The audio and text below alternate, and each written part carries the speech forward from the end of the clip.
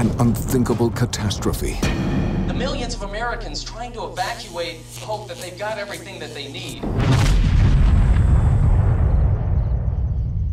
Out there, man, there's nowhere to hide. There's no life. Your wife is dead. She's still alive.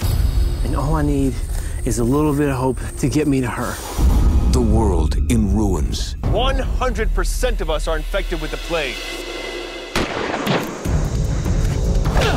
You are now convicted of trespassing. The penalty is death by firing squad. When there is no law. Divide them up. I'm gonna kill you if you don't tell me where the camps are. The only thing left.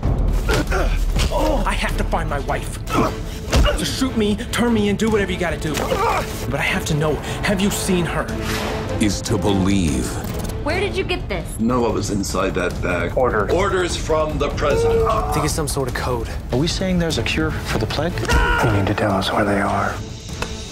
Is it a mine? It's a small bump. We'll call the voice.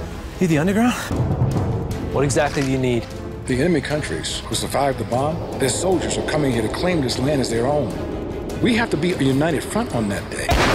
Traitors, but they always get their due. I wish I believed in something that strongly. Just who do you think you are, anyway? Who do I think I am? Do it now! I don't care about saving the world. I care about saving my wife. Deadland.